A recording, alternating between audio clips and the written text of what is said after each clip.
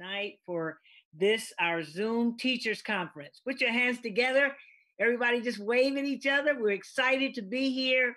We're just so delighted to be with our sister church and our own Pastor Shemaine Lashley and Grace United Methodist Church. It is good to see you. We are so glad you thought it not robbery to tune in tonight for another wonderful meal from our own beloved bishop, the Reverend Dr. Jacqueline E. McCullough. We are so delighted. Won't you just give God a hand clap of praise for the bishop tonight, and start to pray for her right now. She came in with a and when she says that, she's usually getting ready to drop some bombs. So we're excited about her tonight, and we're just excited about being together as we sit around the table to be fed. We just want you to know we love you and we embrace you, and we just thank God for you tonight. All the Beth Raphites, all of the members of the Rapha Alliance and Rapha Alliance churches that are in with us tonight, and Grace United. We just are one big happy family this evening, and we're just excited about what God is about to do. Aren't you excited? I've been waiting for this all day long, and I am excited. So we just thank God. I want to yield to my sister in Christ, to our beloved pastor, sister, and friend, our dear Pastor Shemaine Lashley, who is hosting tonight with Grace United Methodist Church. Won't you just receive Pastor Lashley so she gives us remarks before we get started? I'm good. That's good. Praise the Lord, everybody. There's a big sign for me. I'm so excited for tonight. I want to thank God for Bishop McCullough and for the vision that he's put in our heart, that will not stop even in the midst of a pandemic. We thank God that even though the doors of the building are closed, that the Church of Jesus Christ is still open. So I want to welcome everyone, to this wonderful time of feasting on the Word of God. And I hope you came with an appetite. I thank God for all of the members of Grace. Some of them are listening on the phone tonight. Amen. And some of them are streaming. I want to thank God for those who are the Rapha Alliance, everybody. And I just want to say, be prepared and be ready for God to make another deposit. Bishop is no stranger to us. We're family. Amen. And I'm so glad for social media that allows family to still come together over the meal, the feast of the Word of God. God bless you. I'm ready to feast, and I hope you are too. Welcome again. Thank you so much, Pastor Lashley, and from Precious Gem Ministries and Beth Rapha Christian College and Theological Seminary. We just humbly welcome all of you tonight to our service, and we just ask that you get your pens and paper ready. But before we start taking notes and sit at the feet of our bishop, we're going to have a praise and worship led by our own dearest Overseer Robin Edwards. It's in your hands, Overseer. Amen. Amen. Let's come on and get our spirits ready for the Word of God and soften for the Word of God. We're just going to sing a love song to him at this point and talk about how much he loves us tonight. All right, come on and just lift our hands towards heaven's way and just begin to just think on his goodness, so you can get, as Reverend Pat always says, let's get tender before the Lord. Amen. Yeah. Thank you, Lord. The words are going to be on the screen. Thank you, Lord. Thank you, Lord. I really love the Lord.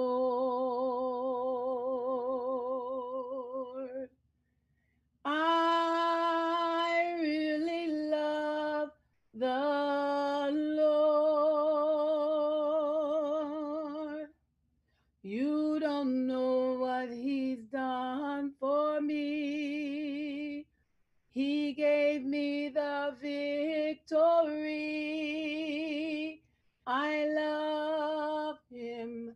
I love him. I really love the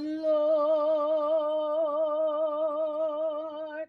Yes, I really love the Lord. I really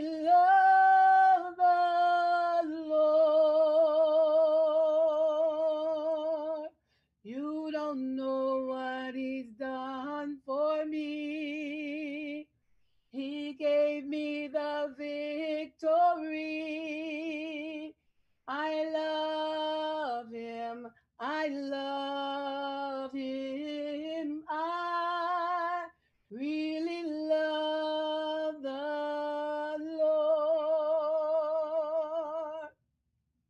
Come on, sing. I really love the Lord.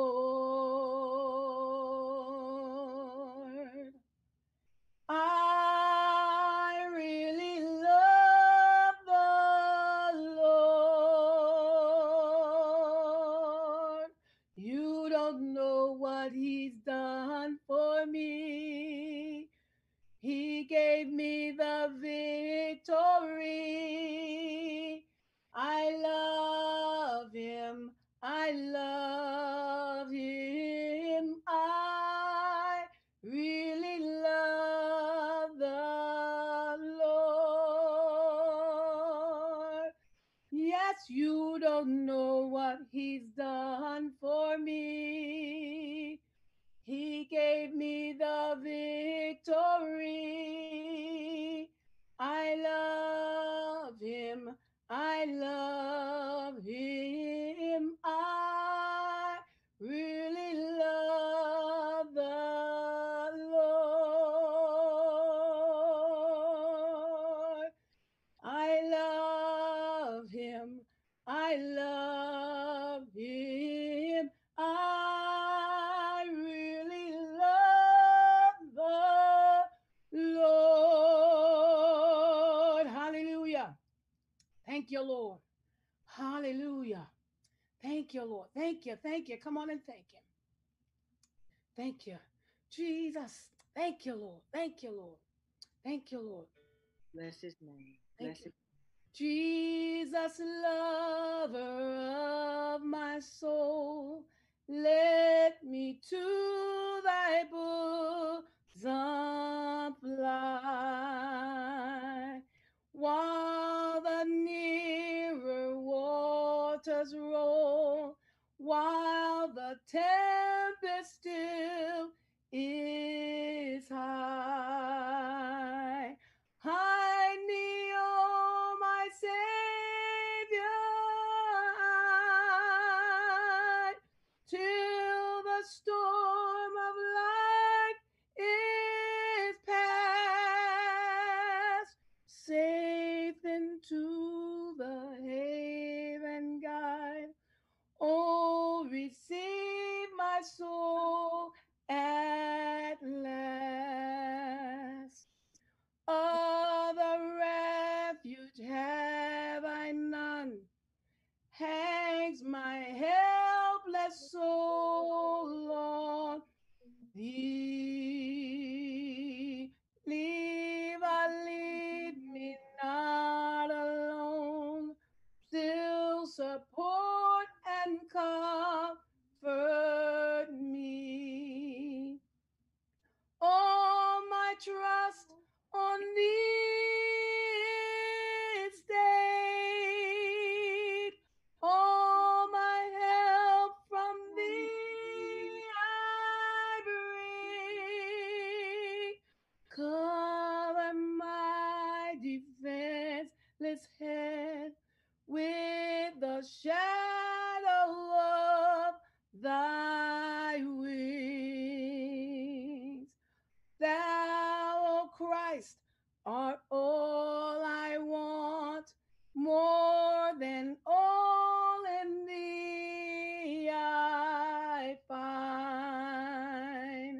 Raise the fallen, cheer the faint, heal the sick and lead the blind. Just and holy is thy name. I am all in righteousness, false and full of sin.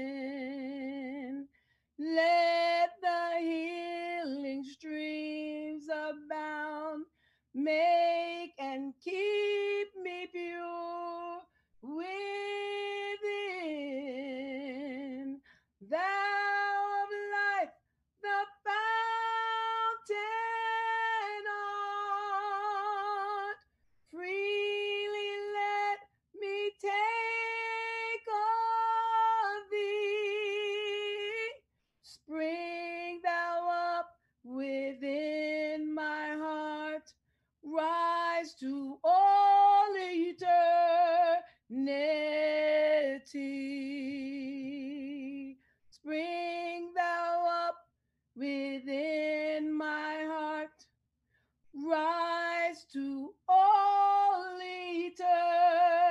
eternity. Hallelujah. Thank you, Lord. Come on and lift your hands and glorify him. Thank you, Lord. Thank you, Lord. Thank you, Lord. Hallelujah. Hallelujah. Hallelujah. Glory to your matchless name. Hallelujah. Thank you, Lord. Thank you so much. Thank you. Thank you. Thank you. We thank the Lord for putting the songs in the atmosphere and for putting us in the spirit of praise and worship and for setting the atmosphere for the word of God to come forth. Won't you just give God a hand clap of praise and praise him one more time as we prepare to receive our meal tonight from our own bishop.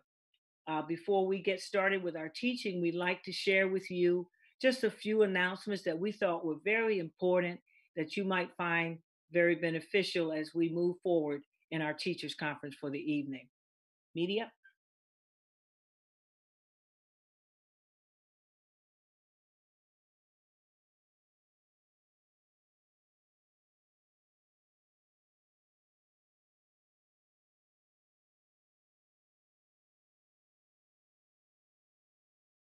We are happy to announce the release of our latest Beth Rapha book entitled Christian Discipleship 101.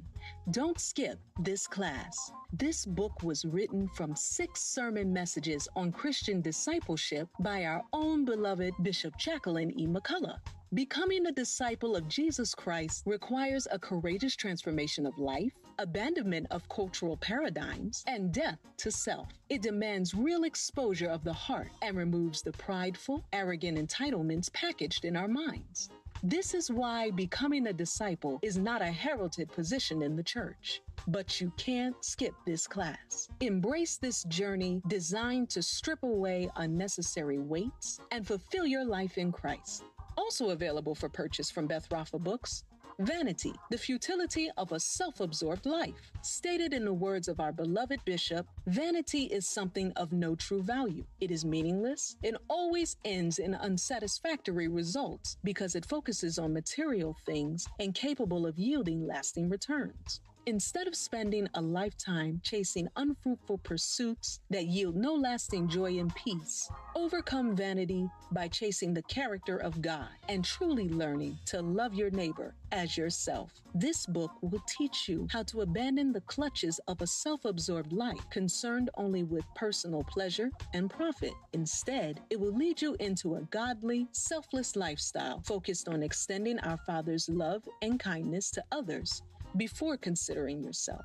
Both books may be purchased on Amazon.com. We are asking you to support sales by purchasing copies for friends and family. For those who feel compelled, please submit a review on Amazon.com, which will also help in the promotion of sales. For those who feel compelled, please submit a review on Amazon, which will also help in the promotion of sales. And remember, all proceeds go to Beth Rapha. Beth Rapha Christian College and Theological Seminary is an exciting online college experience that will greatly enhance your knowledge of the Lord and His Word.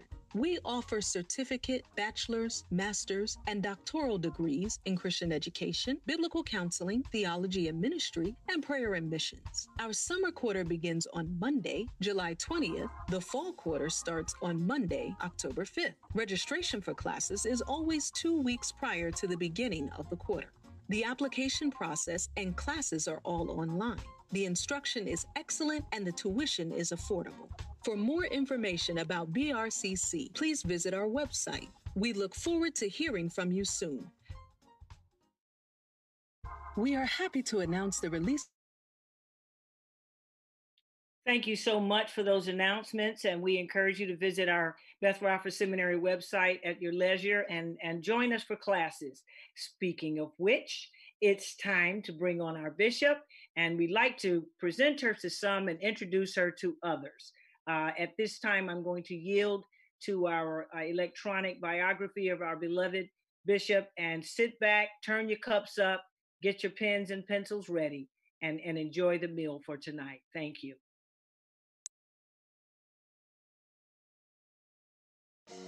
There is gold and a multitude of rubies, but the lips of knowledge are a precious jewel. The Reverend Dr. Jacqueline E. McCullough has an unwavering commitment to the Lord Jesus Christ, the integrity of his holy word, and a love for his people.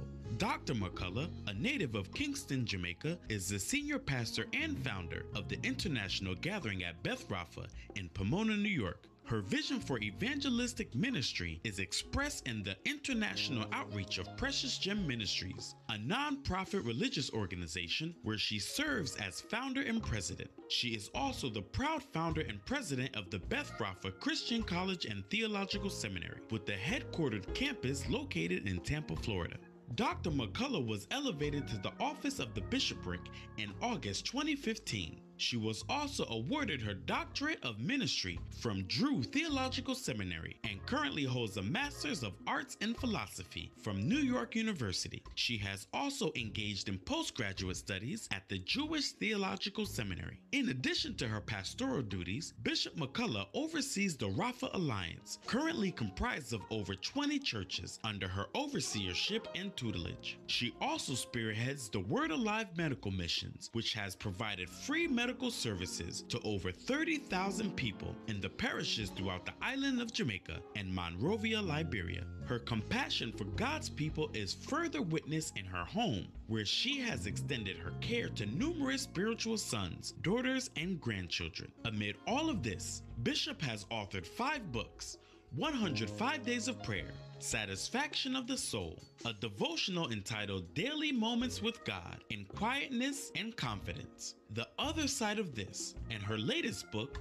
I Hate My Life, released in August 2019. Along with her books, she has released 2 praise and worship CDs entitled This Is For You, Lord, and A New Sound. Bishop McCullough is featured in the book Messengers by David Ritz as one of the leading ministers of our time. Join us in welcoming Her Grace, Bishop Jacqueline E. McCullough of the International Gathering at Beth Rapha in Pomona, New York. Praise the Lord, praise the Lord. It's so good to be with you. It's always good to be with the Church of the Living God. I salute my sister and friend and co-laborer in the gospel, Pastor Shemaine Lashley, and all of the members of Grace United Methodist Church. You know I love you. Amen. And it's so good to be with you. Thank you for opening the doors of your church. Thank you for allowing us to just be a part and to share the word and to sit around the word together. Amen. I really salute all of the leaders, particularly Overseer Robin Edwards. It's good to have her, who is functioning as praise leader tonight. I thank you so much. And of course, I salute the Reverend Dr. Trish McLeod, who is really one of the most passionate person when it comes to teaching, getting the word out. Amen. Vice president of the college. And she's just really on fire. She's so passionate about the word that she takes the word and the ministry, compiles it, edits it, and puts out books that will be part of the college's library and should be part of your library. Amen. You need to know what discipleship is. Don't let it intimidate you. Don't let that word drive you away, or don't let it get turned off. You understand? I know we should have had a book that says blessed and highly favored and need a new car, but I'm telling you, discipleship is the way to go. You get those 2 books, Discipleship and Vanity, and you will not be duped. You will not be bamboozled. You will know what it means, what really matters when it comes to your Christian walk. Amen? And so when a pandemic comes, you won't panic. When a pandemic comes, you won't give up your faith. When a pandemic comes, you'll be able to ride the storm. So thank you so much, Reverend Trish. I thank the intercessory prayer team. You're always such a wonderful team of people. Can't do this without prayer. Cannot do this without prayer. So thank you, thank you, thank you. The remnant women, I see you. The Lord bless you. The Lord love you. And the Lord is getting ready to use you. All right, here we go. Okay.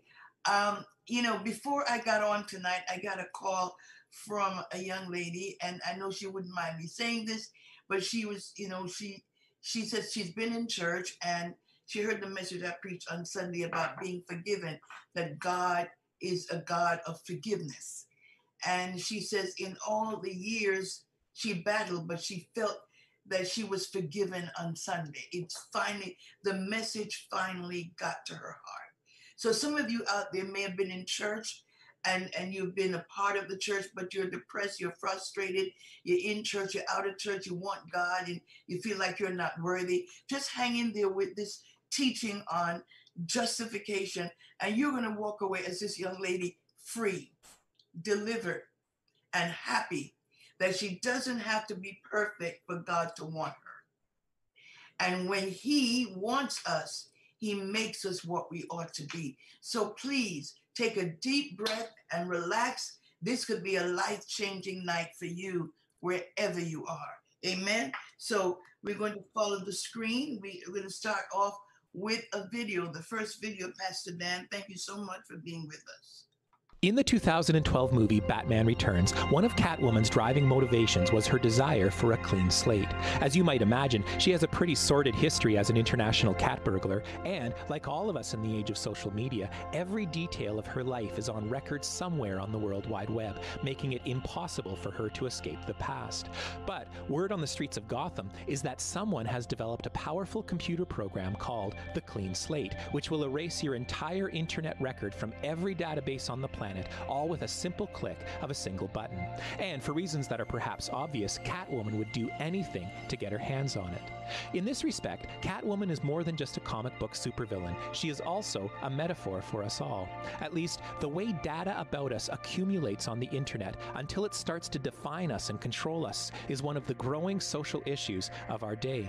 Harvard professor Jonathan Zittrain uses the term reputational bankruptcy to talk about all this. The web never forgets, he reminds us, and as more and more of our lives are lived online, it becomes increasingly difficult to escape the impact of our digital footprints. What we need, Zittrain argues, is some way to declare reputational bankruptcy and start over. Like if the internet allowed you a one-time pulling of a lever that would delete your digital identity and you could just start fresh. The concept of reputational bankruptcy is a helpful image for something the Bible calls justification by faith. The idea is that we are justified before God, not by works, keeping the Old Testament law or adhering to some human-defined moral code, but through faith in Jesus Christ. Strictly speaking, the term justification is a legal term that describes a judge rendering a not guilty verdict in a court of law. To be justified is to be declared not guilty. But what exactly does this mean? How does God declare us not guilty on the basis of our faith in Christ? And what does this justification actually look like for us in real life? Well, this is where the clean slate comes in handy, because in the same way that all the digital data that's accumulated about us on the internet has all sorts of implications for our present, impacting our ability to get a job, to secure a bank loan, to get a date, and so on, so much so that our digital identity can come to define us in all sorts of unhealthy ways, so too with sin. Biblically, sin is not just about the moral failings of the past that need forgiveness. It is also about how these moral failings define us and have all sorts of implications for our present, our ability to serve God, our ability to commune with Him, our ability to take our place as one of His people. We don't just need forgiveness, we need a brand new spiritual identity. And justification by faith is for our spiritual identities what the clean slate is to our digital identities. On the cross, Christ stands in our place as our fully human representative, and through His own death, He puts to death the entire sin record of our lives. He canceled the accusation that stood against us, is how the Bible puts it, nailing it to the cross. Through His own death, He wipes the slate clean, and then through His resurrection on the other side, He offers us a brand new identity to live, united with His resurrected life. In a very real way, putting our faith in Christ is like declaring reputational bankruptcy, and so allowing God to justify us, to wipe the record clean so that Christ's identity can now define us. And, like it says in one place, having been justified like this through faith, we now have peace with God through our Lord Jesus Christ. Amen. Reputational bankruptcy. You know what I'm saying? That means that we came to God and we needed a clean slate and we needed a fresh identity. There's some things that many of you may not ever talk to anybody about because it's so horrible. And if anyone found out what you did, they probably wouldn't even want to talk to you. That's what we mean by reputational bankruptcy. There's some secret things, whether we did it, we probably thought it or felt it, or it's still lurking in our minds. And so we need to have a new reputation, a new identity. It's like going into our system and taking out the old genetic makeup and giving us some new genes that we can live for God. So let's see what that means. I mean, we could just stop here and not teach, because he did it all in a nutshell. So I'm not going to just overwhelm you. I'm just going to piggyback on what he just said and just try to bring some definition so you'll have it etched in your spirit. So when the enemy tells you you're no good, you're not forgiven, you're guilty, and you're horrible, all of those things are true. But thanks be to God, we have a new identity. Amen. So what does justification mean? And you need to know this. Let me say to you, you need to know this. Listen, it is not this cliche, deal with my symptoms teaching. And we like those kind of quickie things, you know, how to do something, you know, on your own, and how to fix a pipe instead of calling the plumber. And in another minute, the pipe is busted because it was more than just a pipe. It was a whole thing that you don't know anything about.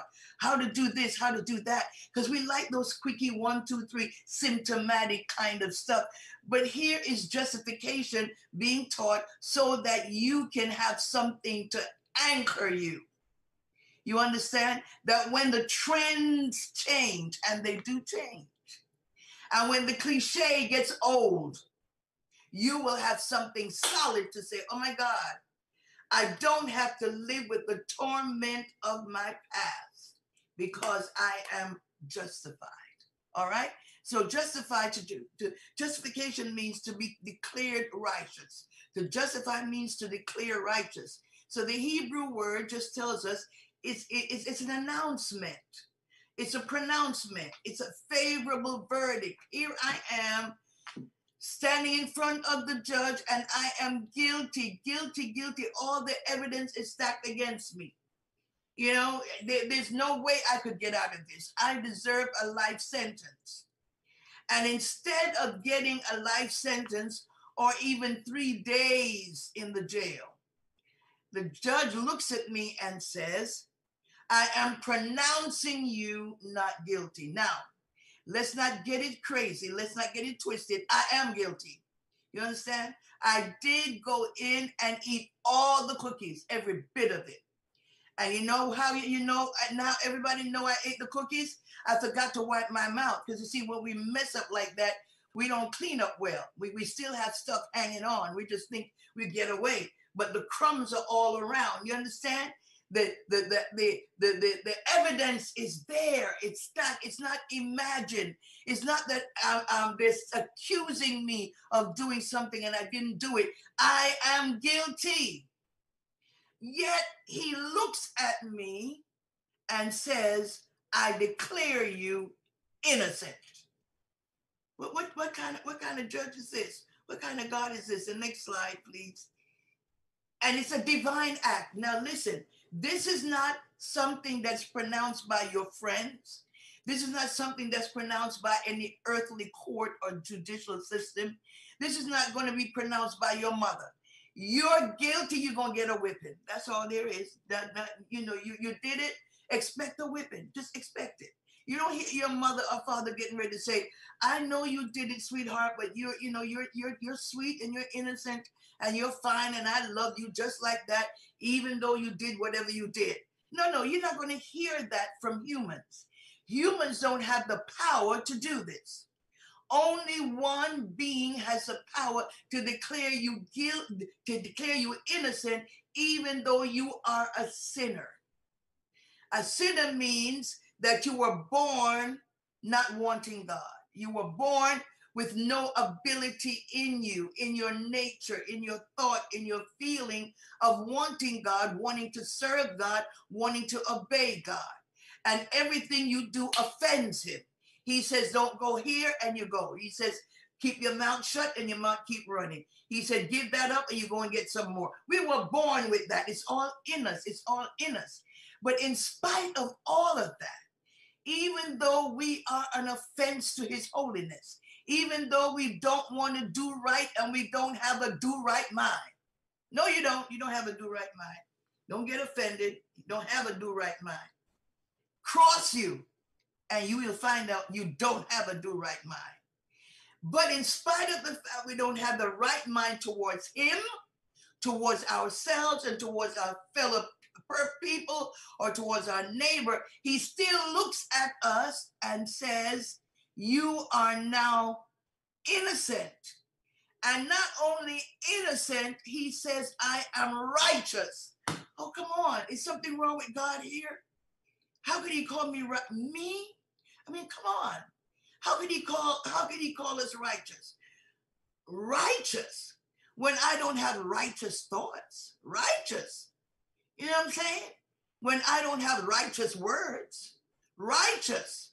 When I don't have righteous behavior, how could he look at me in my present state and say to me, you're innocent?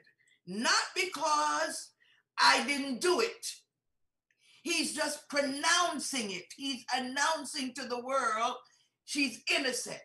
All right? Now, how do I become righteous?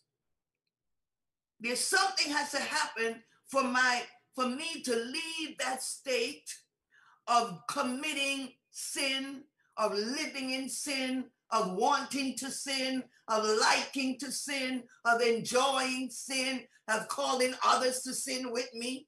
How do I get past that? Something has to happen for me. I can't do it for myself. He declares. Now, because he declares you righteous, innocent, and just because he declares me innocent, doesn't mean I am innocent. I have to now become righteous. And I can't become righteous on my own. Somebody has to do something to bring me into the consciousness of righteousness. So Jesus died on the cross because he is righteous. He was born righteous. He lived righteous. He walked the streets of Galilee righteous. There's no sin in him. His blood is different from my blood. Intrinsic in his blood cell is the power to forgive me of my sin, to wash away my sin. He's got special type of blood, and it's not O. Well, you know, the CDC says that there are certain types of people that are not prone to get the COVID-19. And that's the people with type O blood. That's what they're saying. It could be theory or speculation. So they have a special type of blood. Even a type O blood could not save us from sin.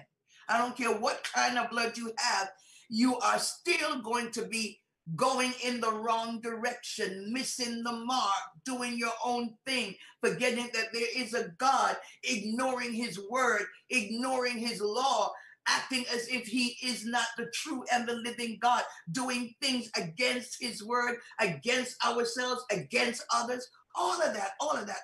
So how do I become from innocent to righteous? From innocent to righteous. See, you can declare somebody innocent. See, you can go to the next slide. You can declare somebody innocent, and you know, they walk out the courtroom and go right back and commit the same crime. Because even though the judge gave them a chance and released them, something on the inside has not been changed. How many times have you seen people, you know, pick people up and dress them and put on the right clothes and, you know, put them in a certain home and send them to school, and they got an education and they got a good job, and they're still a hustler, still a lying, conniving hustler. Now, there used to be a hustler on the street corner, and they, you know, sometimes, you know, if you can remember, you walk on 42nd Street, or even I used to hang out 125th Street in Harlem, and they always had these guys with these cards, you know, on the street. And you had to gamble and whatever, hustling, trying to make a quick buck, you know, street side hustlers. That's what we were, hustlers. You know what I'm saying? How do you take somebody like that and change them just by putting on a suit, getting a hairdo, getting your nails done, you know, getting all, you know, done up, and then give you a degree, give you a master's degree, and then put you in a nice house and you still stealing and still lying. Now you went from street hustling to white collar. It's in us. Just listen, just say it. What is wrong with just saying? I'm not innocent, but he's declaring me innocent. That's the thing that makes us love him so much. Now, if you still messing with your mind and saying ain't nothing wrong with you, then you can't appreciate God. You don't even want to hear this. You done almost clicked off. But when you know that in your heart you are not innocent, I am not innocent. I have the potential, the propensity.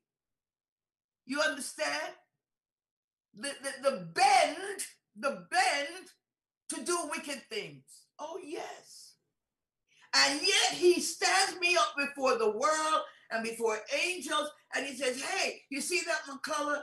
Yeah, you saw what she did. You know what she did, whatever, but I am declaring her not guilty. I'm declaring her innocent. Everybody said, what? What? Do you know what she did? What? How can you declare her not guilty? Not only am I going to declare her innocent, but I am going to give her righteousness. My son is going to die on the cross and superimpose his righteousness into her so that she will have the ability to do right. What? You mean she's not going to be cussing anymore? What? You mean that she's not going to be pulling no weapon and talking about she's strapped? What? You mean that she's not going to be cutting throat and stabbing back and doing all the kind of stuff? You mean that's possible? It's possible for her not only to be declared not guilty, but to have a mind to live right? How is that possible? So let's read 1 Corinthians 1, 29 through 30. I wish I had a reader. Somebody can read it from the screen nice and loud.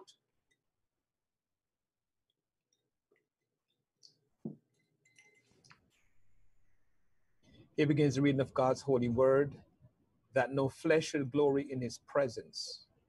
But of him are ye in Christ Jesus, who of God is made unto us wisdom and righteousness and sanctification and redemption. So I am not right because I want right, I like right, I do right. I am right because of who I'm hooked up with. I'm hooked up with somebody. Somebody has the ability to do right, that I don't have that ability.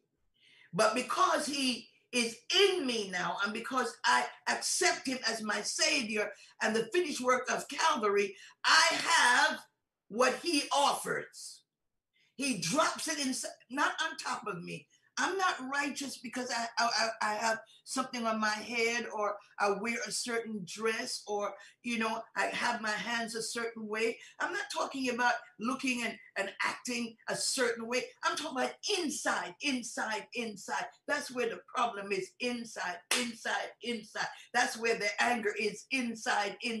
That's where the anxiety is, inside. That's where the jealousy, inside. That's where the hate and the murder, all these things that we're seeing in our society, it's not outside. It's not just the laws. It's in the person. Even if you change the books, if the persons are not changed on the inside, they'll find ways of breaking the law. You do the same thing. Come on. How many tickets do you have to get to stop running the red light? How many? Tell me. How many? What? They almost repossessed the car. How many times you got to go before the judge and make up some story? You didn't see the light, and the cops gave you a ticket and it wasn't fair. You know you run that light all the time and act like you don't see that the light is red and not green. It's in us to circumvent rules. It's in us to not want to have any kind of order. It's in us not to want to live a certain way, holy and righteous and just. It's in us. We find all kinds of ways, Come on, you know what I'm saying? Come on, you know they're giving out these stimulus checks, and you know you lie. Some of us lie to get this little bit of money. We do all kinds of things to get by, and yet raise our hands on church service and crying and crying. It's in us to find all kinds of ways to live our lives against God. So we can't do it on our own. Stop trying to do it on your own. Stop trying to make, these rules for yourself. Well, I did it and I know it's wrong and I'm not going to do it anymore. And I'm not going to hang out with those people anymore. And I'm going to give it up. No, you're not going to give it up. You like it too much. You enjoy it too much. Just say the truth. Just say you like it. You enjoy it. It's sweet to your flesh. You understand? You like, some people just like to curse. I don't know why I'm cursing tonight. Maybe something going on. But you like to curse. There's no other way that you can talk to somebody without every other, how they put it on the screen, no other number sign, all these number signs to let everybody know, what you really want to say. You enjoy it. The way you fix your mouth to say it. It's like you're eating candy. You just like to fix it and roll your tongue, and it comes out of a bitter, angry heart. So just don't lie. Stop lying. I'm going to cut all of the lesson tonight and just get real. We like to pretend that our righteousness comes from us. There's nothing in me that wants to do right by God, by myself, by my family, even by your children. You understand? How many times, you wish you could just throw them across the room?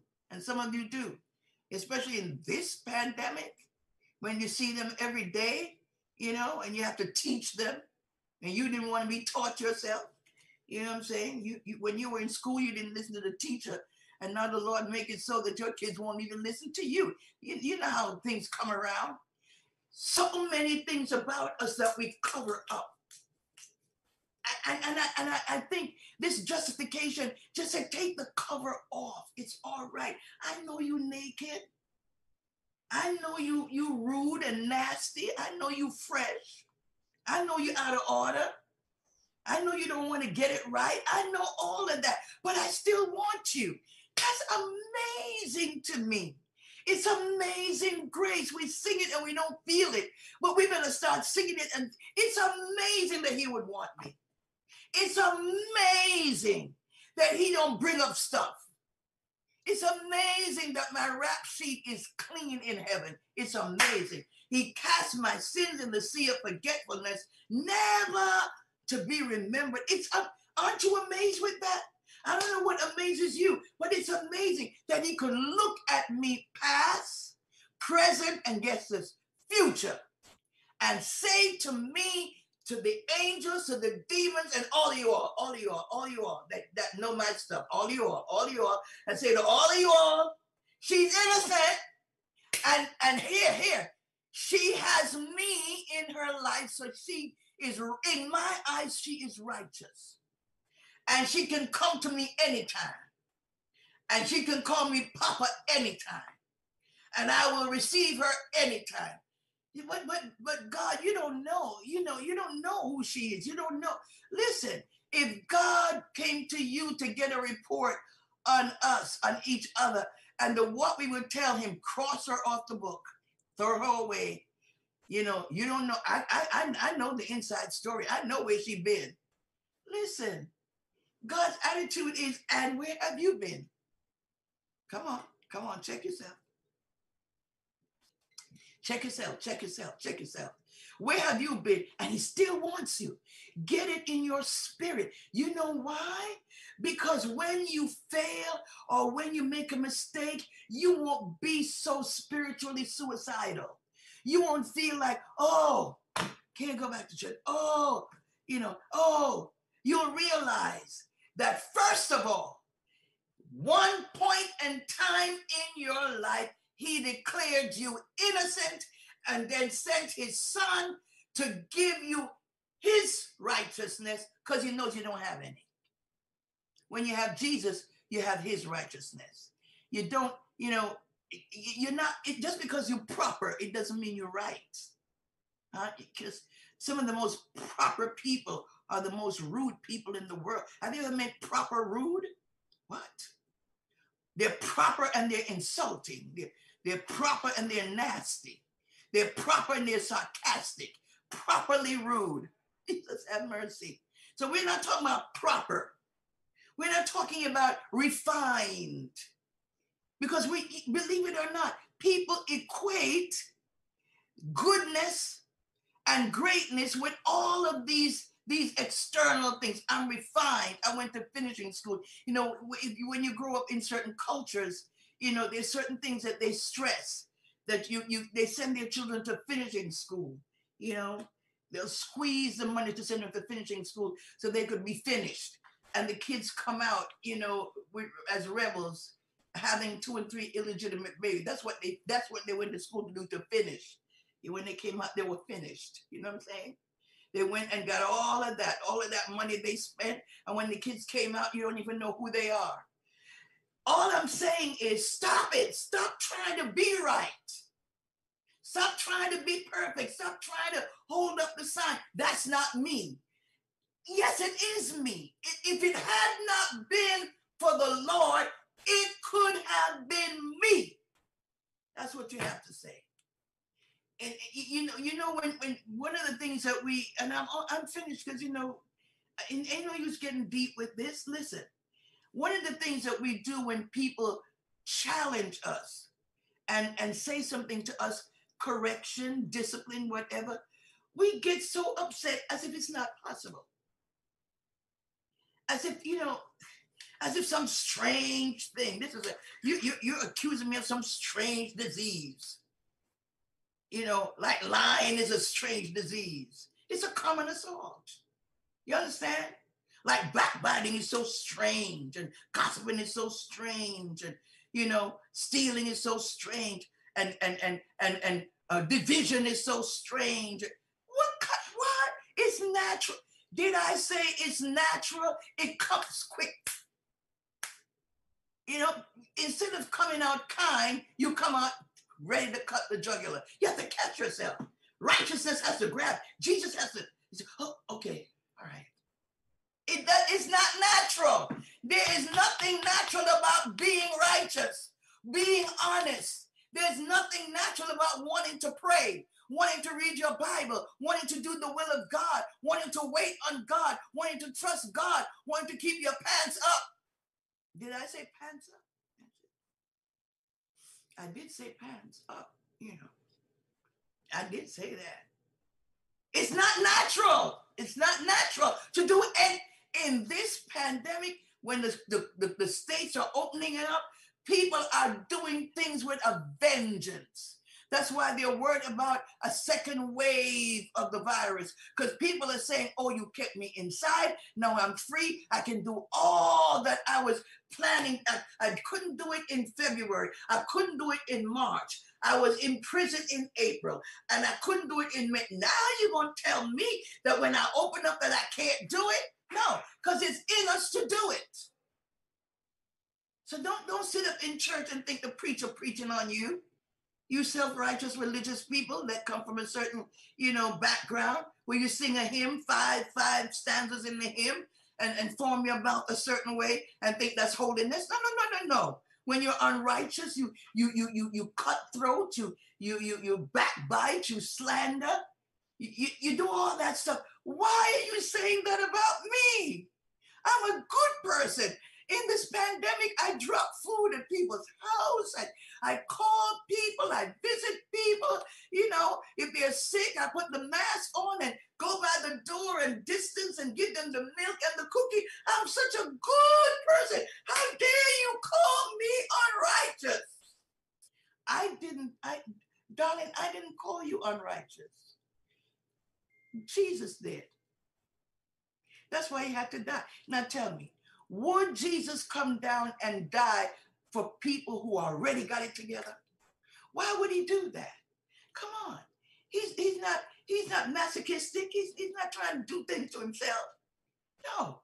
Why would he come all the way down? out of glory, out of glory, out of glory.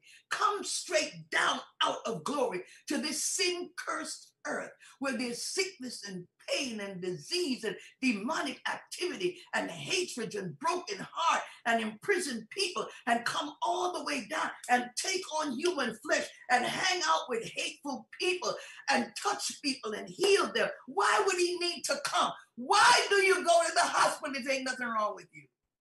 Why are you sitting up? Listen, my mother and father, you know, God bless them. They already blessed, but you know, they're with the Lord. But you know, they used to go to this doctor, this special doctor. He was from Jamaica, so all the Jamaicans used to find him. Dr. Stevenson, he's gone on. He's not here.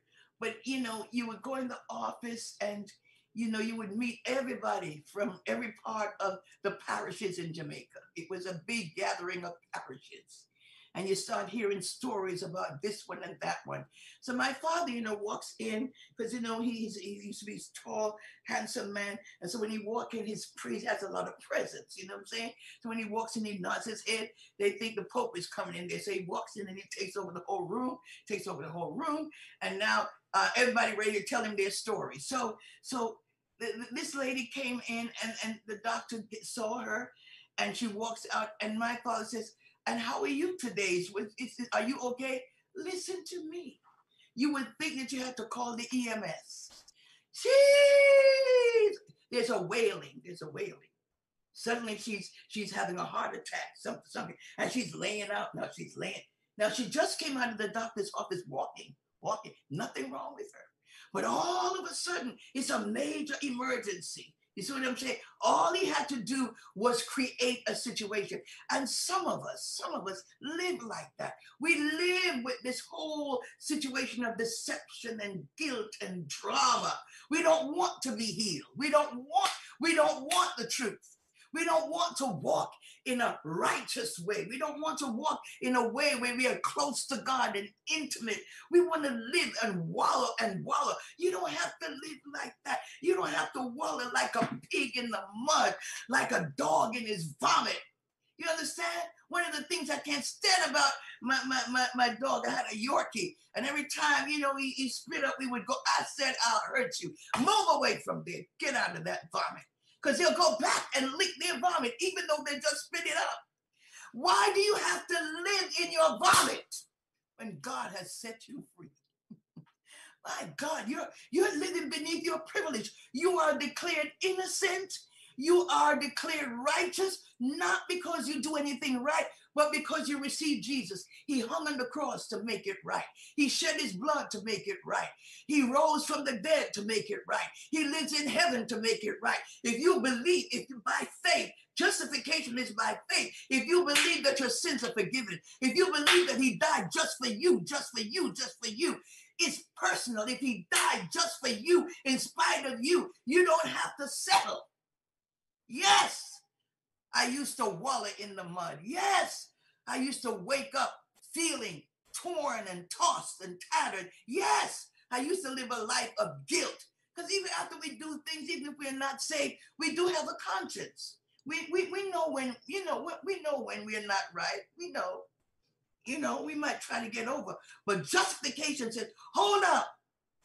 I know that you're not right, but I want you. Look at the people that Jesus went after. A little short man named Zacchaeus. He was a thief and a hustler. You understand?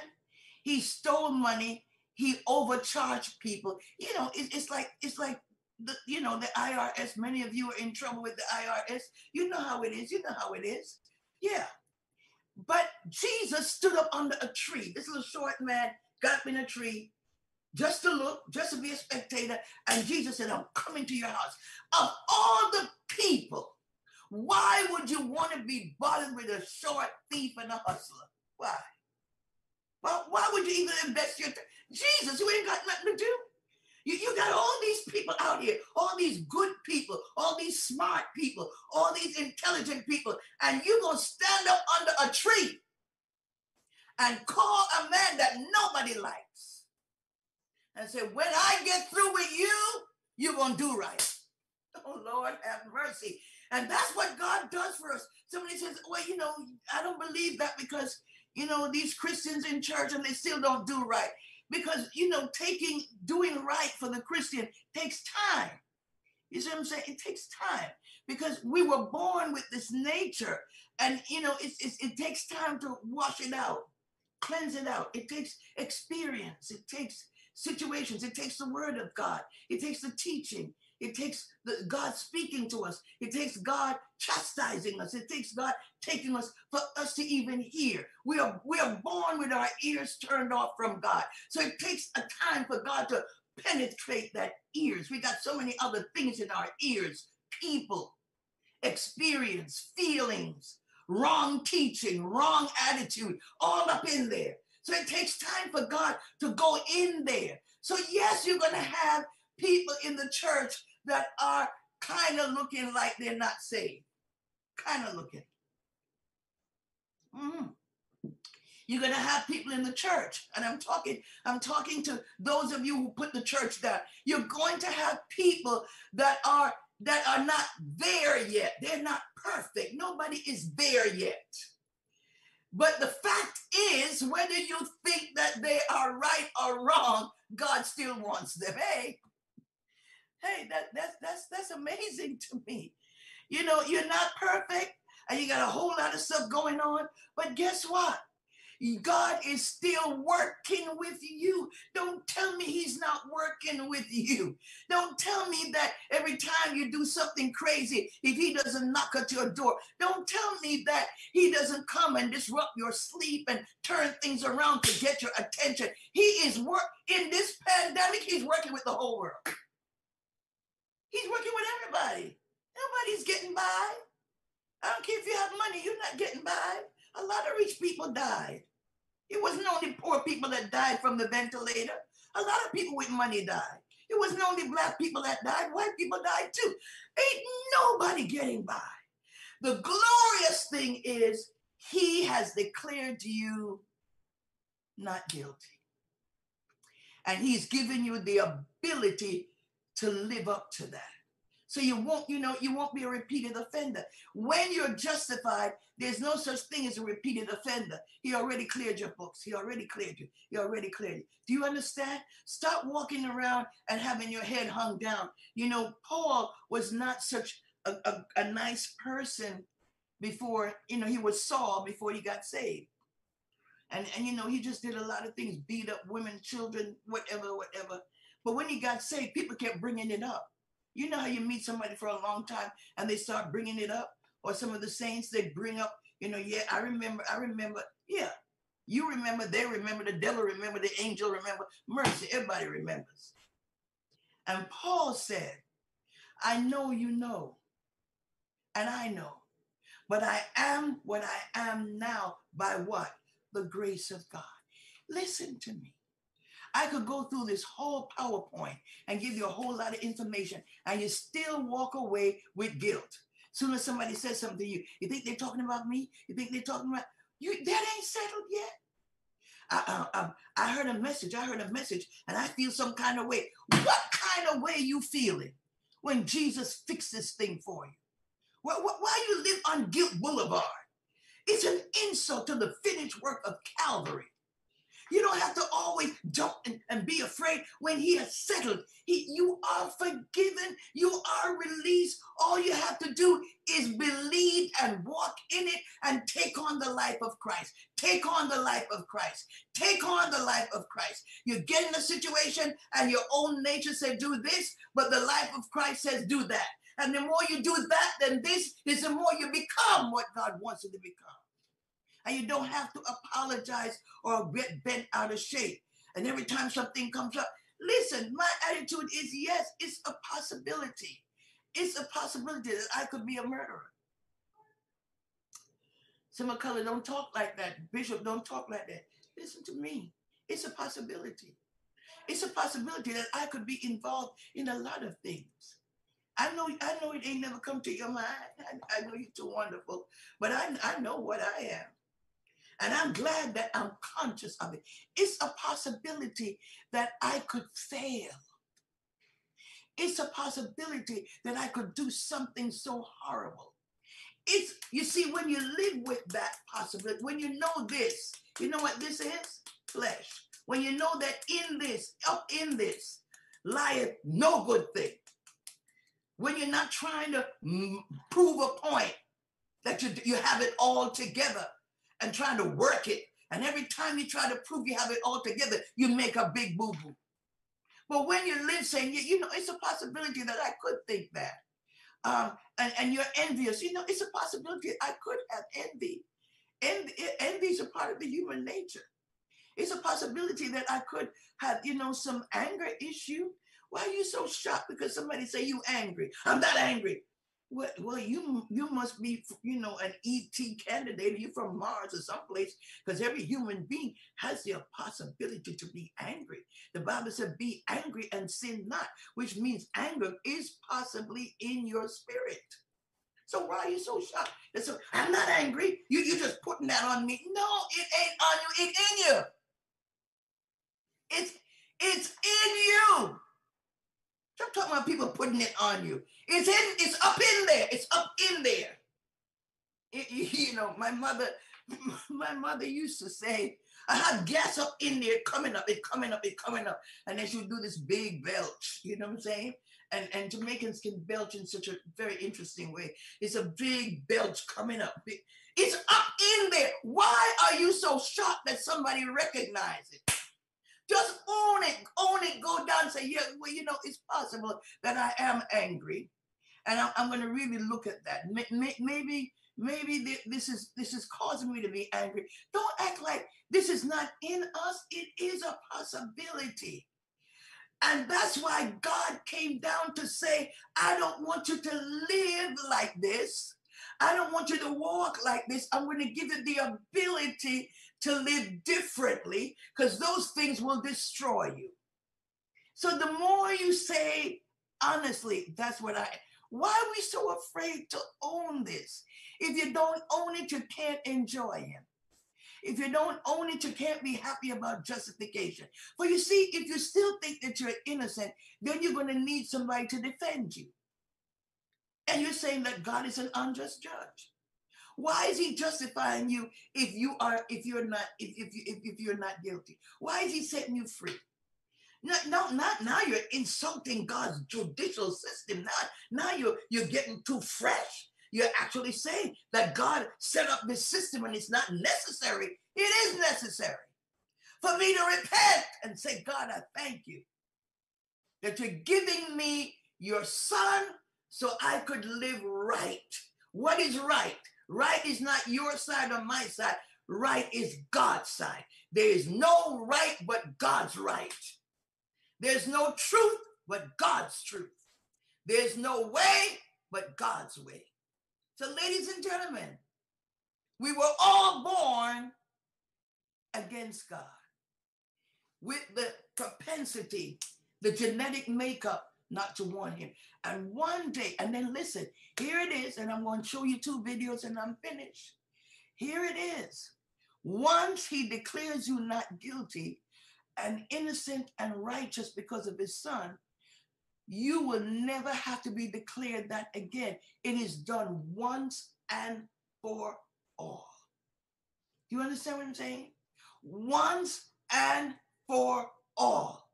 So you don't have to keep going back. Justify me, Jesus.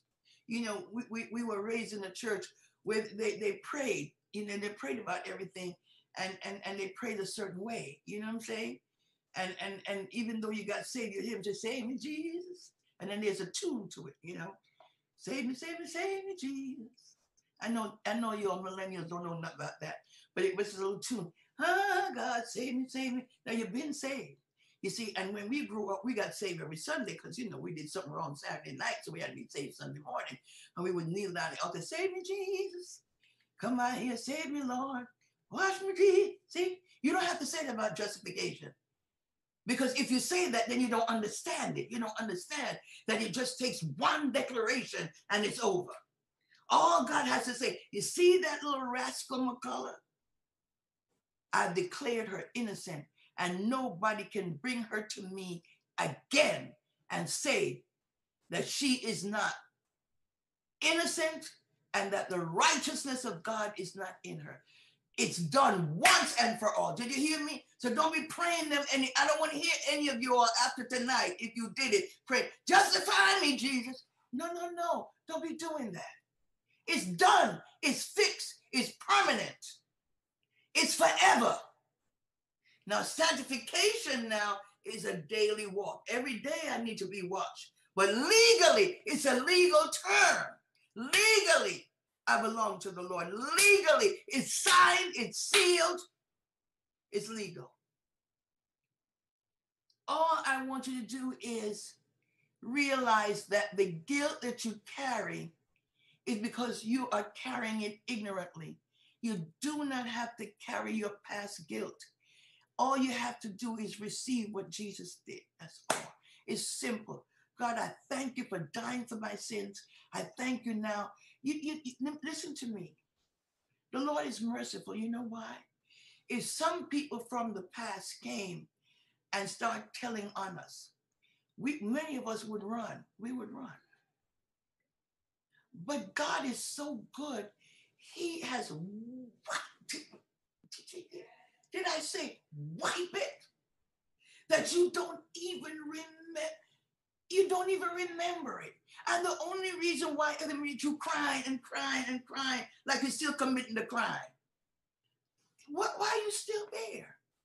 In God's eyes, it's over. Stop the whining and the miserable whining, crying, and rejoice in the finished work of Calvary. Now, let me just say this, and we're going to watch the two videos. This is my second closing or third closing, one of them closings. But listen to this. You know why we can't accept this? Because we can't accept our depravity. We cannot believe that we are that wicked. You see, when you don't believe that you would go that low, then every time it comes up, you have a meltdown. You know what a meltdown? I just don't believe I did that. I just don't believe. I just don't believe that's really me. That's really me. Oh, what? It's you and more. It's you, some more up in there. Something else up in there that if it came out, we would all leave the country. Hey, that's the thing that makes you not great. That's real tongue saints. That means I'm happy. You see what I'm saying? Just to know that no matter what is inside of me, no matter how deep and how ugly, no matter how wicked, that God has fixed it so that I don't have to be bound to it. But if you believe that, oh, I just, you know, and if anybody, what? Listen, it ain't got nothing to do with anybody. This is personal. It's between you and God. And when you keep crying over the same thing that you did 50 years ago and can't believe it. Believe it. You did it. Somebody else did it. Somebody going to do it. It's part of the human nature. Somebody did it and is doing it and liking it. And you know, the real thing that really makes us angry is that when we were doing it, we did like it. See? That's why it's so detestable right now. It is supposed to be detestable. It's supposed to be hateful. You're supposed to hate it. But just be honest and say, that's why I got caught in it. It touched a certain part of me that I didn't even think would respond. You know, it's like drinking. You never thought you would get drunk and take off all your clothes. You never thought that, or do something crazy. And then when you get sober, oh, that's not me. I don't know what happened. That's never happened. Well, it's in. Taking off clothes is in there. It's in there. It's in there. It's in there. You've always wanted to do it. It's wrapped up in. I say, believe me. Just accept. It's. Jamaicans say up in there. It's up in there. It's there. All it needed was an opportunity. That's all. Just a little stimulus. Just a little stimulus. And here it comes out. It comes out. It's, it's not me. That's not me. That's not me. You made me. It's not me. It's not like me. I was raised differently. You know, I was brought up in a decent home, and this is just not me. Okay. Keep lying to yourself, because when you do that, you can't appreciate that he came all the way down just for me in spite of me. So that's why I praise him. That's why when I preach, I holler. I know you would like for me to be quiet, but I'm sorry. I am such a wretch that when I talk about him, I get excited to know he would want a wretch like me. Justification, declared innocent, righteous, because Jesus is righteousness. And when I believe in the finished work of Calvary, that righteousness is injected into me. And all I have to do is walk in it day by day, declaring, yes, I'm his. I'm legally his.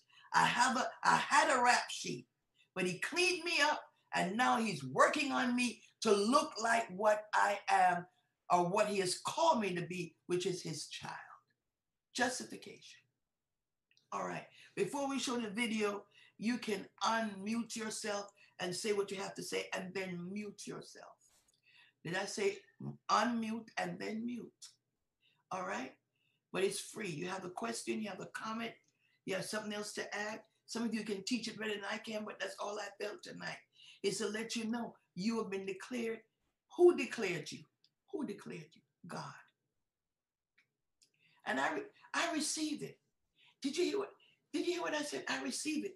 When I look back on my life, I said, oh my God, you are so good. You are so kind. And you have not only lifted the guilt, but you have given me a new life, a new desire. You put something new in my thoughts so that I see things so differently than what I saw before. And when I think about what I used to like and now I don't like it, what a miracle. Miracle. All right. Anybody? Don't be shy. You know, and if you all go in the chat room, I don't go in chat rooms, so you better unmute yourself, because I'll be looking all kinds of ways and missing what you're saying. But if there's anything you want to say, I want you to get it in your spirit. You know why? Because people go to church and miss this. And they go astray and they backslide, and they get saved and they backslide.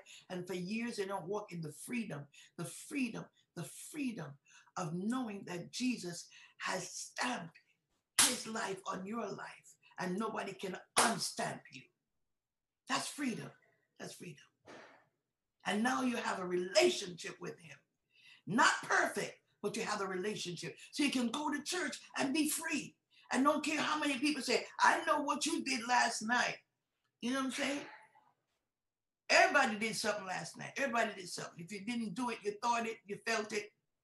But the thing is, we're legally his. Legally his. And stop trying to dress up yourself to make you look good.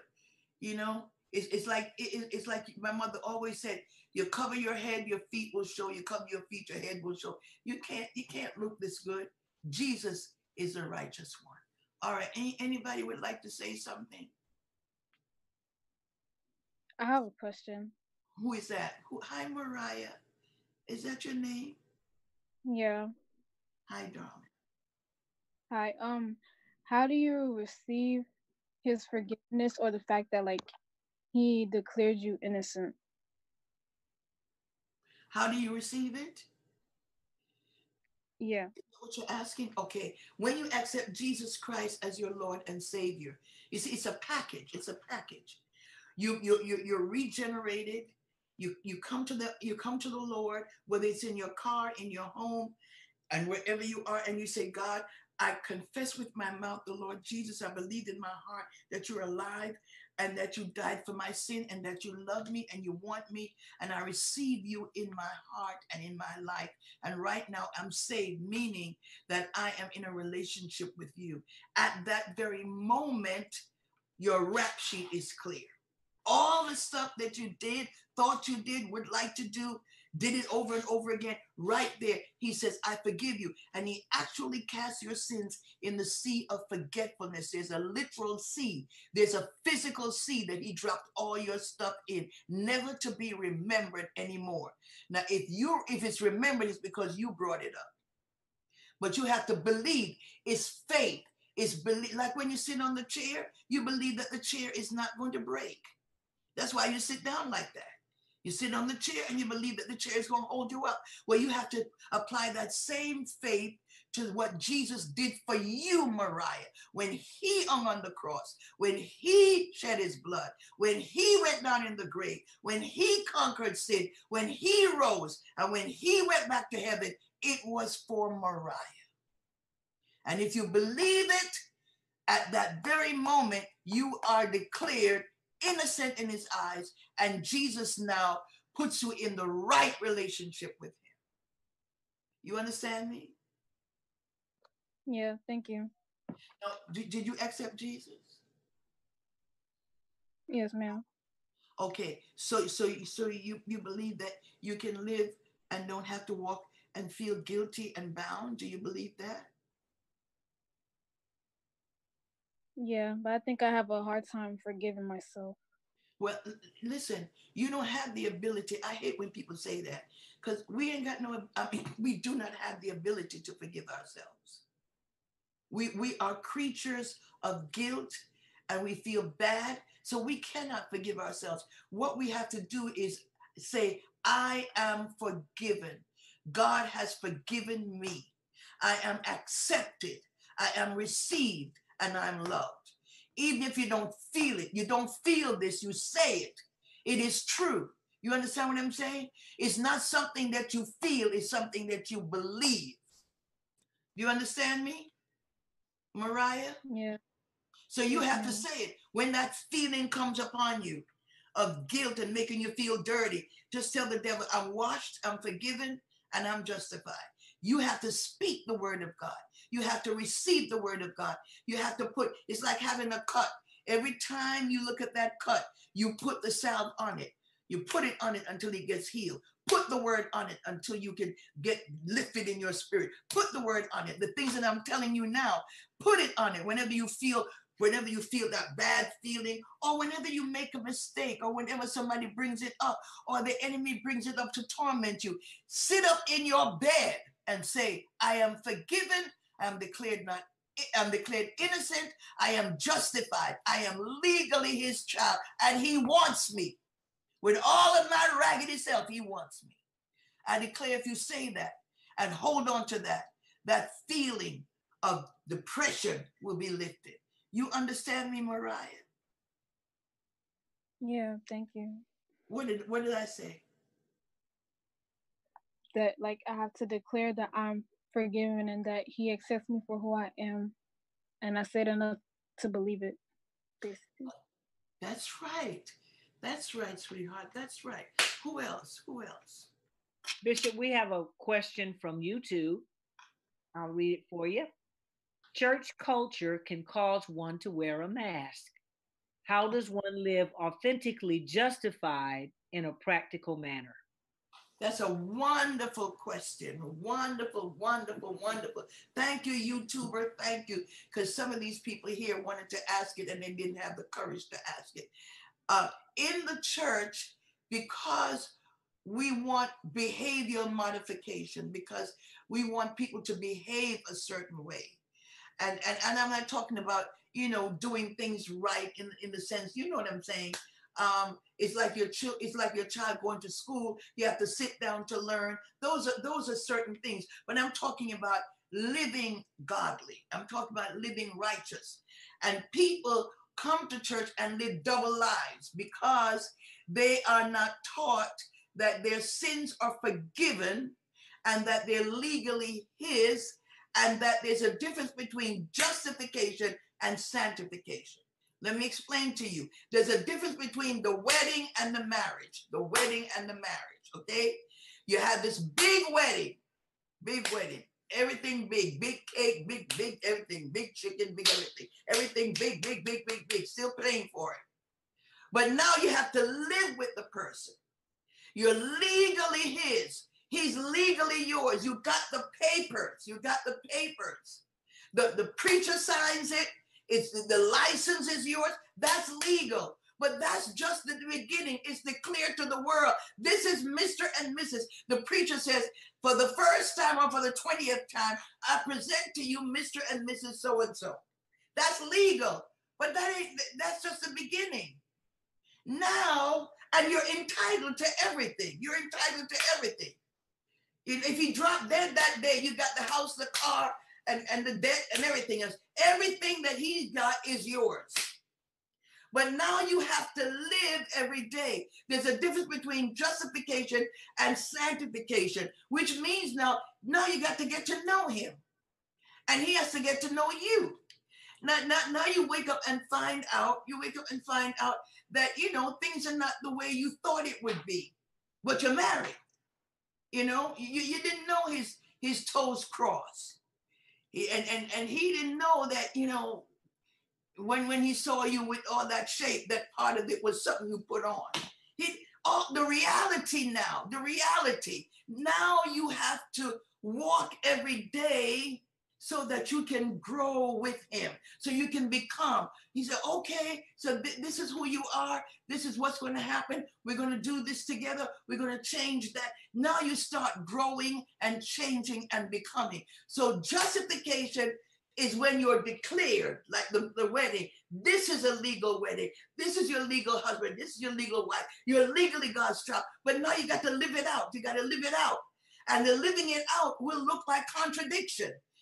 You don't change overnight like that. It takes time. That's why you and so people will say you're not changed, or you hide, or you cover. No, come to the Lord and come to Bible study and let the Lord wash you and let the word fix you. Some things will be fixed immediately and some things will take time.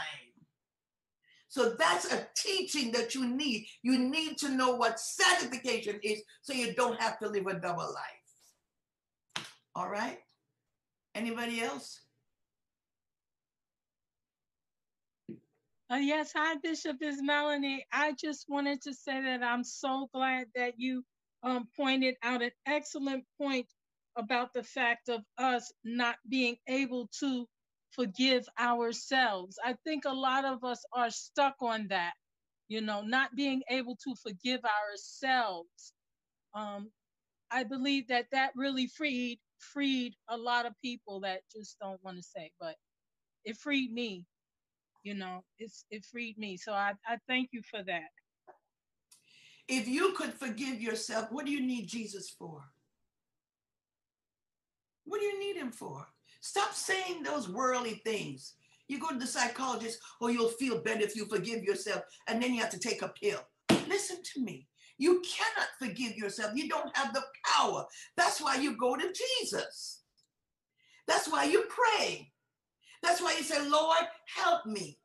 Lord, forgive me. Lord, lift me. Lord, have mercy. If you couldn't forgive yourself, you wouldn't even come to church. You just keep forgiving yourself and getting better and getting cuter and sweeter and prettier and happier and brighter. What? None of that happens without God. That's why you need Jesus in your life. He's the one that can help you to come out of guilt and shame and shame and shame and more shame. You understand? And when you realize that you have been delivered, you raise your, that's why people cry and worship, and you get in service and we just worship the Lord and praise him. And some of us jump on one leg because look what the Lord has done. My God, he healed my body. He touched my mind. He saved me just in time. That's why people praise the Lord. That's why charismatic people get like that, because the knowledge that I'm free is overwhelming. Anybody else? God bless you, Bishop. I just want to say that this was such an on-time word. So many people have been prophesying and speaking during this time and pandemic, but this was a heart. This was a message to and from the heart of God into our hearts. This was surely a thus saith the Lord if we have ever heard it. This is truly thus saith the Lord. And the fact that you ministered out of your spirit means even more that this is on the mind of God. This is the mind of God for his people, that you are justified. And I just want to say, God bless you. Thank you. Thank you so much, Brother Orlando. Anyone else? We have another question from YouTube, Bishop. Is wanting to forgive ourselves a form of pride? Very much so. Whoever asked that question, I love you, love you, love you, love you, love you. Thank you so much. Because as again, all them people sitting up looking in my face should have asked it. But thank you, thank you, thank you, thank you, thank you, thank you, thank you, thank you. Listen to me. As I said before, and I want you to hear me carefully, I have no ability to forgive myself of something that I can't help myself. Forgiveness means I can help myself. Okay? I'm not going. Well, how come I end up doing it? This is 6 months later. Oh, I'm fine. It's been a year. What? And something triggers. It's just like having an illness, some kind of illness, and you're doing well, and it goes into what? Remission. But a bad cold, a COVID, what do they say about the COVID? That people who have what?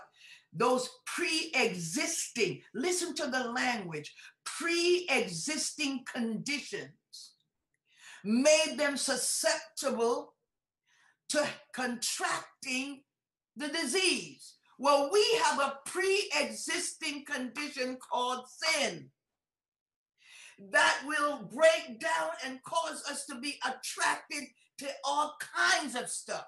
It's pre-existing. It's already there. You can't bathe it. You can't perfume it. You can't get a weave, a new hairdo, shave it off, put it on.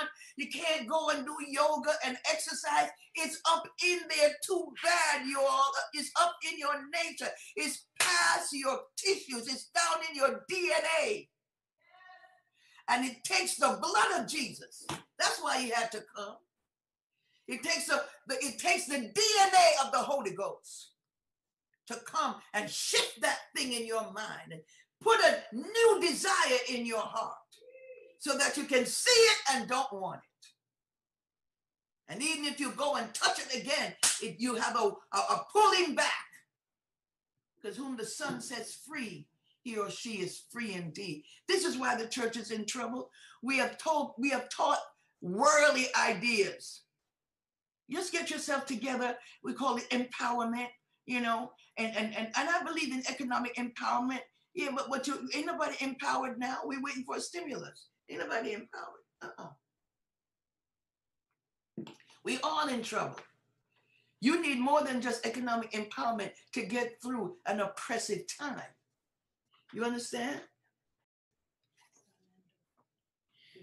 Yeah, you need to understand. This is an inward thing that affects everything on the outside.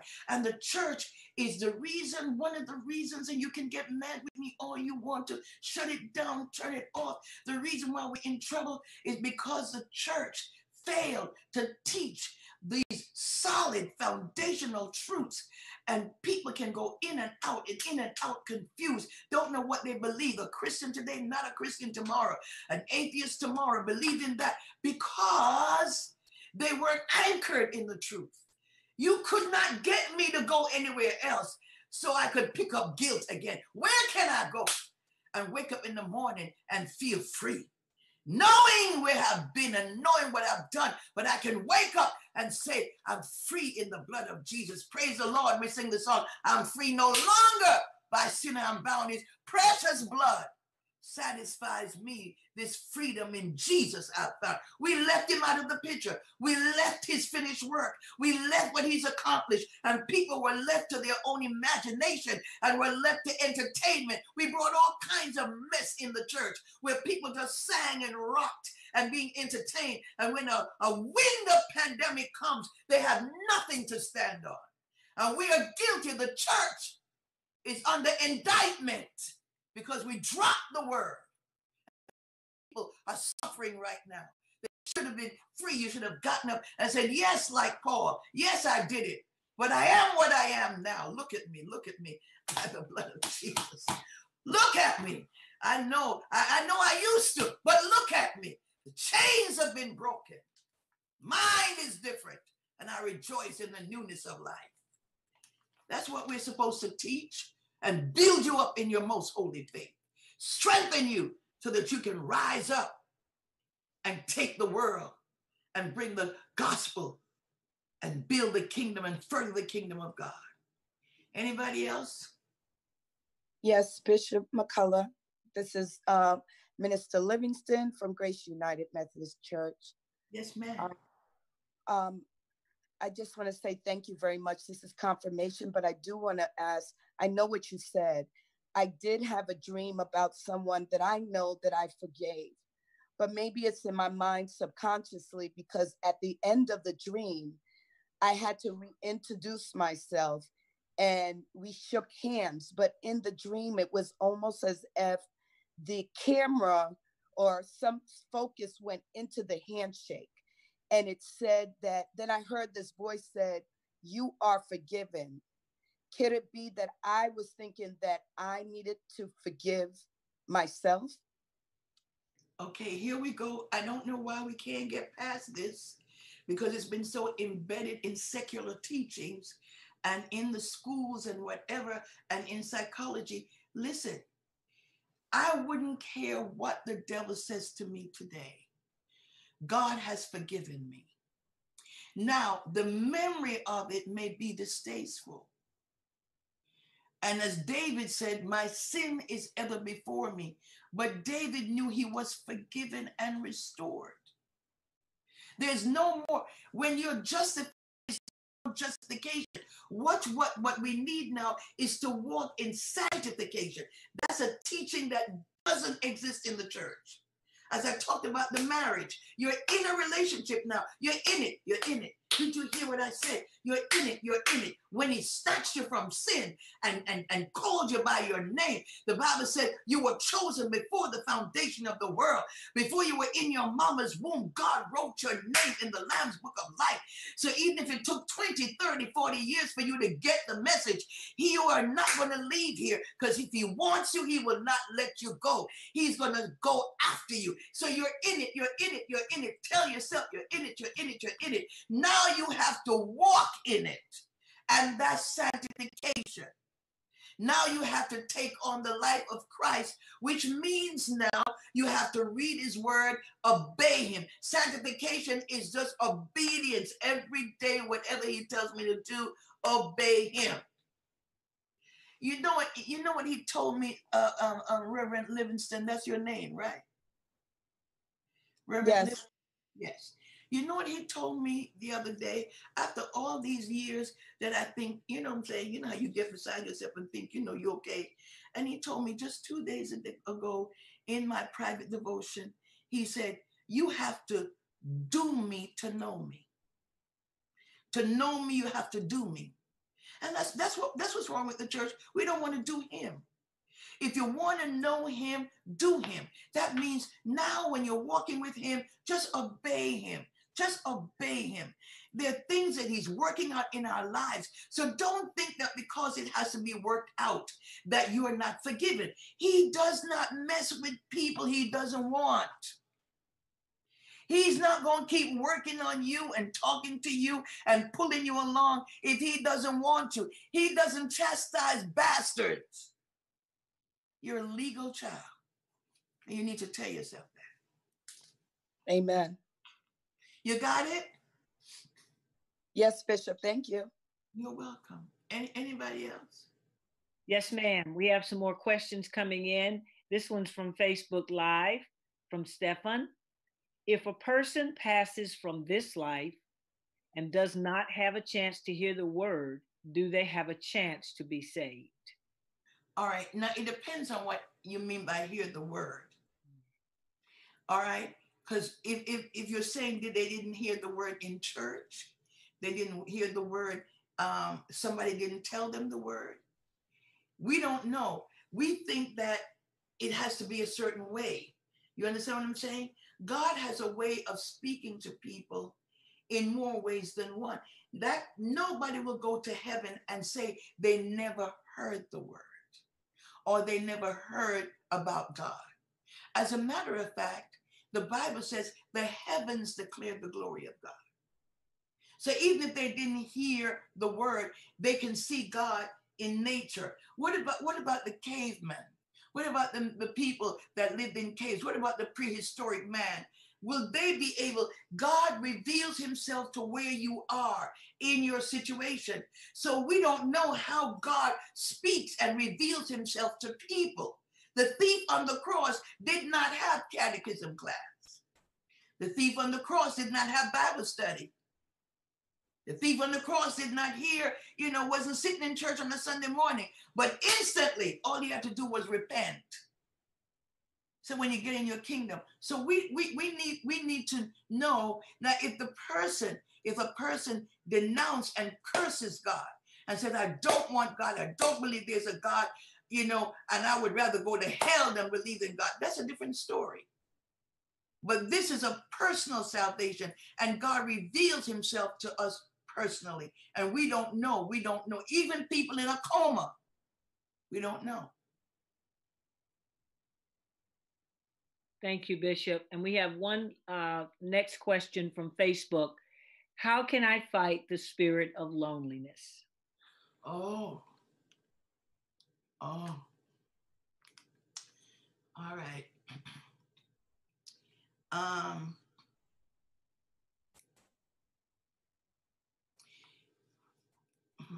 It depends on what you're expecting, what you want.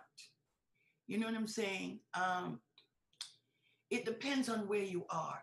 If you feel like you would like to have companionship or a partnership, because I don't know what that means anymore.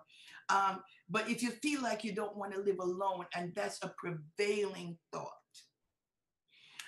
If you feel like, being alone is just demeaning you and you're desperate, you got to have somebody in your life, somebody in your space, then loneliness is something that you crave, you want to get rid of it. But you have to go to the Lord and fix that. You have to go to the Lord and say to the Lord, I'm lonely and I want to have relationship. Now, it could be that you do have relationship. It could be that you have friends and people in your life that he has put, but maybe you want relationship a certain way. And that's not the way God wants you to have it right now. It depends on what you want while you're lonely. If you feel like you got to have somebody, with you physically, and you don't have that right now, you're going to be lonely. But suppose God is saying, I don't want you to have anybody physically, but I'm going to give you friends. That's why the body of Christ is so powerful. That's why he puts us in a body of Christ. We should not be alienated. Many times we alienate ourselves and we isolate ourselves. What church do you go to? Who is your friend? What kind of relationship do you have? The body of Christ is supposed to help us through these difficult moments, but maybe your loneliness is around the fact that you want somebody personal, somebody intimate, somebody in your life right now. I don't know. You go to God and ask him why he or she or it ain't there. Ask him why nothing there. But does it mean that you don't have people? It doesn't mean that you don't have people around you, and ask God to connect you to the right people so that you won't be isolated. Isolation is a trick of the enemy. He loves for people of God to be what? Isolated, so he can suck the life out of you. That's why he says that many members, but one body. Joint supplying joint. People helping people. Community. Where's your community? Are you in a church community? So, well, there ain't no church. Yes, there is. This is church right here. Who do you have to go to when you're in trouble? Who do you talk to? Who do you laugh with? Who do you have friendship with? So it depends on what you want, why you feel lonely. I don't feel no. Shut up. Ain't got nothing to do with me. Let me just keep that. Thank you, Sharon. Thank you. Good, Bishop. You're always taking care of me, girl. Thank you so much. Thank you. Keep me tight. Anybody else? Doesn't take much for me to, yeah.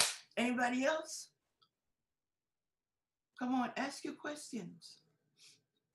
And then we're just going to show that last video, Pastor Brown, the last one, okay? But anybody else? Anybody else on Facebook? Yes, we just got one more. We just got one more from Facebook. Is it that when we say forgive myself, we mean receive and accept Jesus's forgiveness? That if that's what you mean, then say that. Because language is powerful. Because as long as you put self in it, there's no real freedom. Just say, I receive the forgiveness. That God loves me, he wants me, and he will not, here it is. He will never throw me away. You have to say that. Don't be talking about, I receive this forgiveness because I forgive myself. That's confusion. Take self out of there. Take self, clear the way and say, God, you're the one. You're the one who died for me. And I receive it. I receive it. I receive it. Because left up to myself, I don't like, when I wrote the book, I Hate Myself, a lot of Christians won't buy it. You know why they won't buy that book? Because they believe that they don't hate themselves. Yes, they do. They hate God. They hate what he's doing there, whatever. I check people in this pandemic. They hate everything. The thing about it is I must surrender. Lord, I surrender everything to you because I could not do what you did on Calvary. I could not shed my own blood to cleanse my own sin. Just say it that way. Because if you say that that's what you mean, well, say what you mean. And don't let the enemy be putting self in there. Because when you fail, you're going to get depressed because self was up in there. But when you fail, you know that you're still forgiven and he'll pick you up out of it. Put him in his rightful place. Jesus, just give him the credit now. Go ahead. Sorry. Yes. One last one. Yes, oh, yes. sorry. Go ahead. Go ahead, Bishop. No, I'm fine. Oh, okay. One more from Facebook. This one is about timing, God's timing. I see. Bishop, why is timing so important? I'm a person of time and I'm always on time, but sometimes things just take so long. Yeah, which means that sometimes God just takes so long. That's what that means. Because God doesn't deal with a 24-hour clock. And there are things that he's working out. You know, this 21st century church does not like to wait. You know, everything is fast. And I can understand it, you know. There's a certain thing that I support on the internet or whatever. And it's so convenient. You know, as soon as I press it, my name comes up, press it, my address comes up, press it, you know, my zip code comes up, 1, 2, 3. Look how fast that is. That's how we want God to do for us. We're fast and in a hurry because we want the thing, but we don't want the character. We want the power, but we don't want the change in us. And when a person's character is not molded for the assignment, it's the ugliest thing in the world. When a person has not allowed God to season them and put them in a position, when they're placed, the Bible said, don't promote a novice. You know what that means? You don't know nothing. And God is taking us through a period of discipleship. We have to learn. Why did God anoint David at 17 and didn't put him on the throne until 17 years later? Why? He was strong. He was powerful. No, he had to be tempered. 17 years of training so that when he got to the palace, He would be able to have an army. He would be able to run a praise, a choir.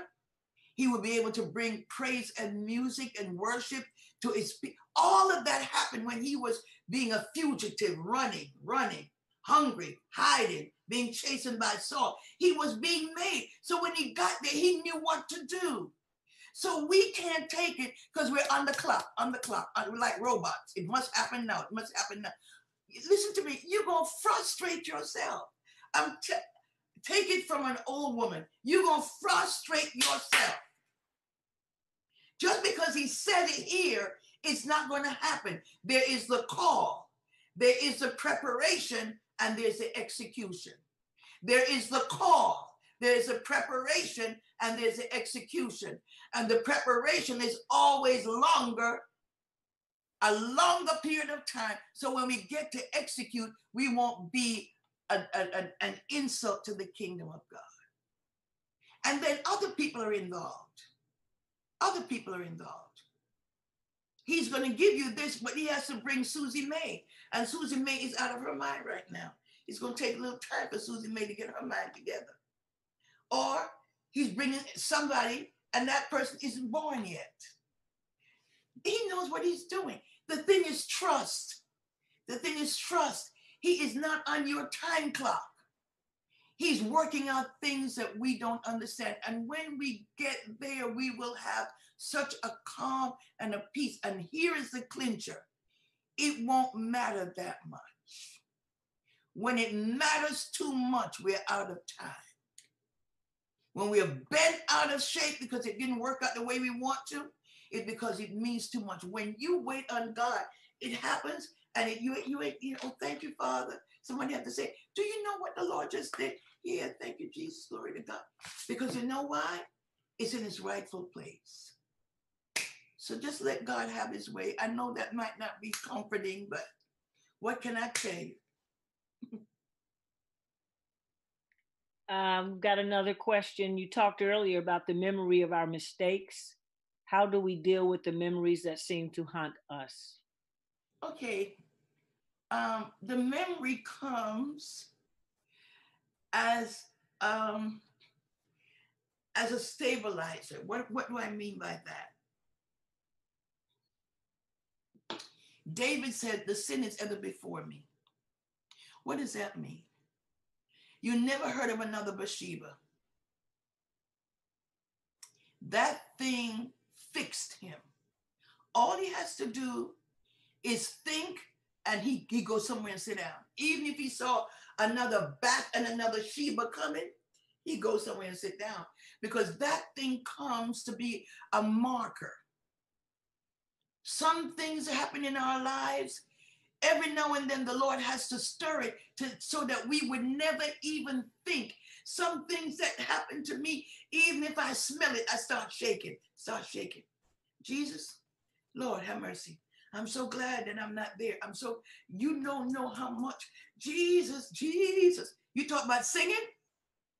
Or you have a bad dream and you think you're still in it and you wake up and find, oh my God, I'm over.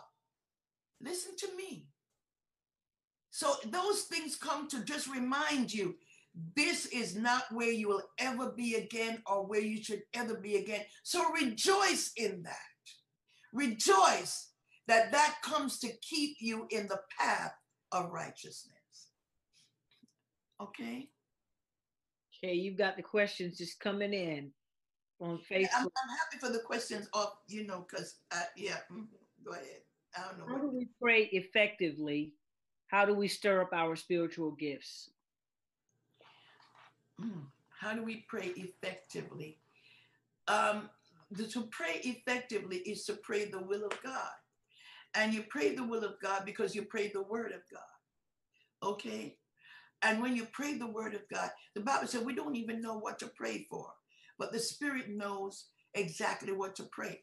Now, many of us pray and claim all the promises. All the promises are mine. Everything is mine. When again, you have to deal with timing, you have to deal with people, you have to deal with purpose. There's so many things that God is working out it's not time for you to have that, but it's time for you to have this. So when you pray the will of God and pray the word of God, and one thing I say to the Lord, God, if this, you take the desire out of my heart, you said you would give me the desire. And if I trust you and believe you, I'm going to pray. I want to be in agreement with you, whatever it is that you want. Now, if he says you're going to go to school, start praying. God, you said I'm going to go to school. Is it now?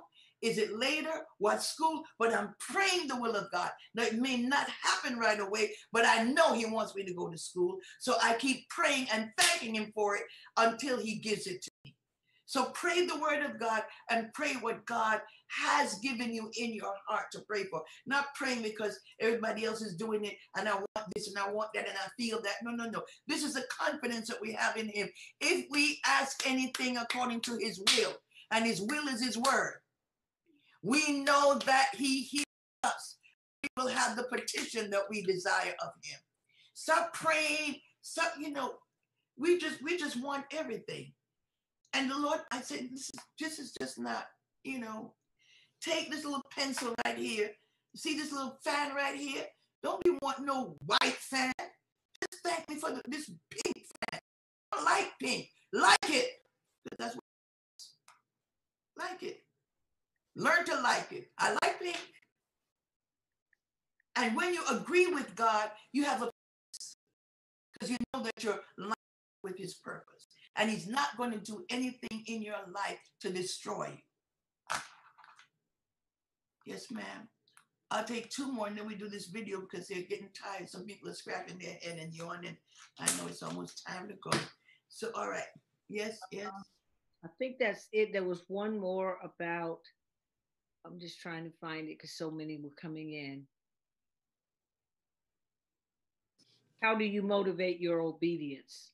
That's it. Oh. These are wonderful questions.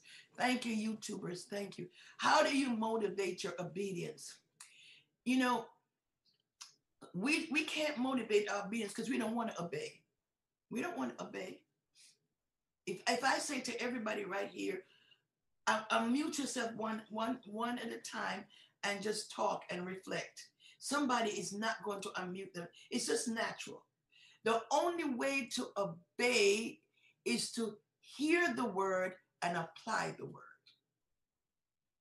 The word of God is the motivating factor. When you hear it, apply it. When you hear it, even if it's uncomfortable, there's a motivation. Even if it's ouch, just do it. To know him is to do him. So the best thing to do is when you hear it, just do it. Well, it doesn't make sense to me. He's not asking you to intellectualize it. He's just asking you to submit to it. Because some of us, we think too well. Our brains are we need to just put in the glass and glorify, put a crown on the glass, hold up the glass with the brain, and just bow down and worship it. Because we think that we know more than God. The best way to get along with God is to say, yes, Lord. That's the best way. Even if you don't feel it, just say, yes, Lord, yes, Lord, yes, Lord. And this is the final one, Bishop. How does one guard against weariness and fighting spiritual battles continually when you're being stretched and seemingly feeling isolated? That's the word right there. You know, isolation is a thing that will cause you to be worn out. That's why the Bible said one can chase 1,000 and two can put 10,000 to a flight. You don't need a whole lot of people. There's somebody that God will put in your life that you can call, and that person will pray. Somebody that will intercede, somebody of like spirit. Somebody that's not going to do you any damage. Don't isolate yourself. And that's what has happened to the church. That's why God put us in this pandemic. We were ignoring each other, abusing each other, and avoiding each other. Now some of us would be so glad to see each other. When we see each other, we don't even know what we're going to do. Even though some of you, whatever. Because when you isolate yourself, you leave yourself helpless. And the enemy says, oh, I got me a guinea pig right here. You need somebody to pray for you. I'm just going to tell you this one little story, and then I'm going to do the video. I remember I was going through a very difficult time in my life. And I went to church. And the deacon, there was a deacon who was a prayer. He became a presiding bishop later. But Deacon Jenkins was a man of prayer. I mean, you know, when you hear a man pray, and when I say pray, I mean pray.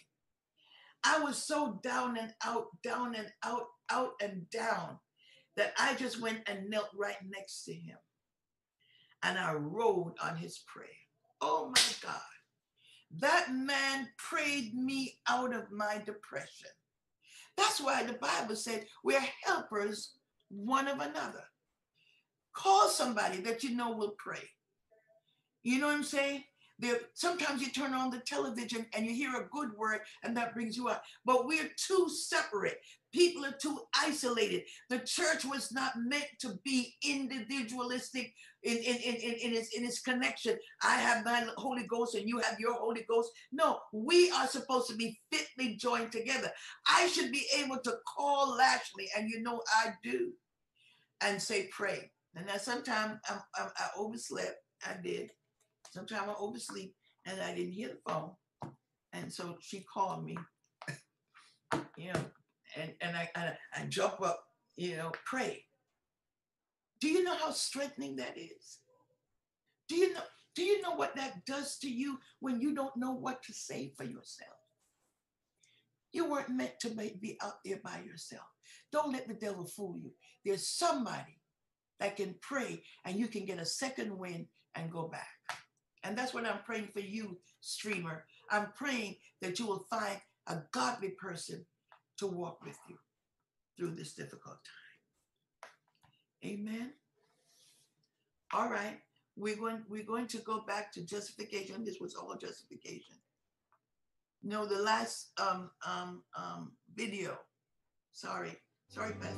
But God demonstrates his own love towards us in that while we were yet sinners, Christ died for us. Much more then, having now been justified by his blood, we shall be saved from the wrath of God through him.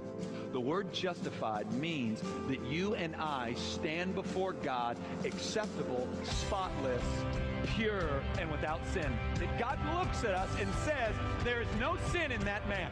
There is no sin in that woman. That he looks at us and we are now just in his sight. So all the blasphemy that we've done by choosing stuff over God, all the blasphemy that we've lived in by saying my way is better than God, all the blatant sin of saying creation is better than God is removed, and God sees us as just. Much more then, having now been justified by his blood. This is great news. Nothing about your effort in that text at all. Nothing about your might, your religious stamina, your morality, your cleaning yourself up. You have been justified by an act of God. Bottom line, you have not earned right standing in front of God by your effort or your cleaning up of your life. We have been made pure, standing blameless in front of God, not because of any kind of religious or moral pursuit, but because Christ died. And in his death, he absorbed all of God's wrath for you and I. And that's why the Bible says that for the children of God, we are not appointed to suffer wrath. Because the wrath bestowed upon you and I was absorbed by Christ's death.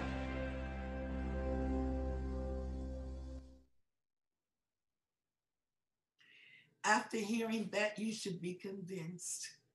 And just before we turn it over to Reverend Trish or Pastor Lashley, one of the reasons why we possibly, have this problem about forgiving ourselves is because sometimes we just don't want to give up what we're doing. And when you don't want to give it up, you don't want to be forgiven. And then, you want to forgive yourself. No. When you want to surrender fully to the Lord, you can say, God, I accept. It's like somebody telling you, run. The bear is coming after you. Run. This is your chance. And you stand there and says, well, you know, I'll run when I get ready. No, you want to be bitten. But when you're ready to see your freedom and accept what God has done, you embrace it. Thank you, Lord. Thank you. Thank you. Thank you. I know that I've been rotten, but thank you. I appreciate it and I love it. So walk away from here knowing you're justified, you've been declared innocent, and through the righteousness of Christ, you stand before him as a legal child. And now sanctification is going to work out the kinks. So go with that for the rest of your life. God bless you. Let's just wave and put our hands together for Bishop. Put your hands together for Bishop. We thank you so much. She took her time with us tonight. We were just literally sitting at her feet. And I know that we've been tremendously blessed by this teaching, and that this weight of guilt and shame has been lifted. Thank you, Bishop. Thank you, Bishop. As always, an outstanding job. Please stay with me, everyone. It is biblical to thank our teacher. And we don't charge anything. Bishop just loves to do this. She just wants to make sure that people are rooted and grounded in their faith. And so we want to raise a love offering right now. We're going to put the information on the screen. And I know you've been blessed, and I want your offering to reflect it. We just want to say thank you. Thank you for her, this mighty woman of God, taking her time to break the bread of life with all of us. And we are grateful. So here's the information. The Cash App is on the screen. You see it. We also can Zelle her. I call her Zelly. I don't know what her name is, but it's Zelle. And you see that right on the screen. Pastor Dan, if you'll keep that up. Overseer, if you'll give us just a little song while we lift this offering, it would be great. We'll be great for it. And you all can just show your gratitude. We can all show our gratitude by blessing Precious Gem Ministries at this time. Just take your free. Praise the Lord, I'm free. No longer bound. No more chains holding me. My soul is resting. It's such a blessing. Praise the Lord. Hallelujah. I'm free. I am free. Praise the Lord. I'm free. No longer bound. No more chains holding me. My soul is resting. It's just a blessing. Praise the Lord. Praise the Lord.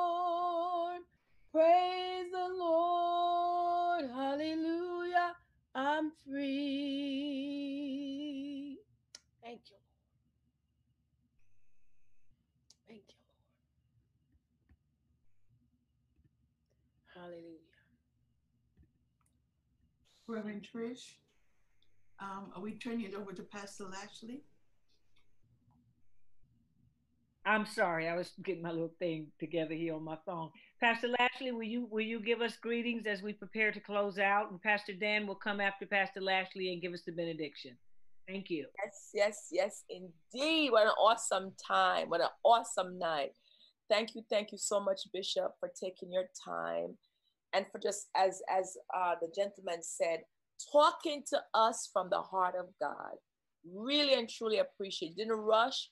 Didn't say, oh, I have to have one more question. And I know we got more than we thought we would tonight. You know what I'm saying? There's so much in the word that needs to be imparted. And I just want to take this personal opportunity to say thank you so much. I ate sumptuously. Amen. Thank you for those who are bold enough to ask questions, because every time you ask a question, you help somebody else to get it. Amen. And Bishop didn't say, I told you already. She repeated and she went over and she was on an illustration. I just thank God for the wisdom of God that is on her tongue tonight. It's always a blessing to hang out with my Beth Rafa family, and I'm so grateful for this opportunity. I hope we could squeeze one more in soon, praise the Lord. But I just want to put that out there. But I want to say thank you again, Bishop. It's good to see all my friends. And thank you, Grace, for coming out.